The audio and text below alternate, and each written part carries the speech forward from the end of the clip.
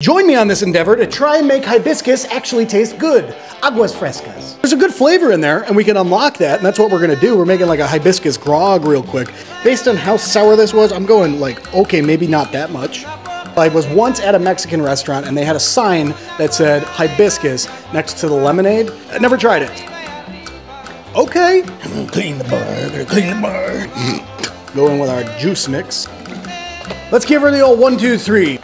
1, 2, she's popping at me. I'm really gonna poke the bear.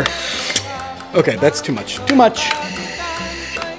If you go to the link in my bio, there's something there that lets you vote on and also decide what I make next. Love the color.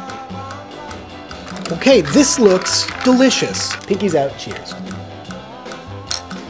Oh my God. Yeah. Yep. Love you. Love you. Love you. Love me.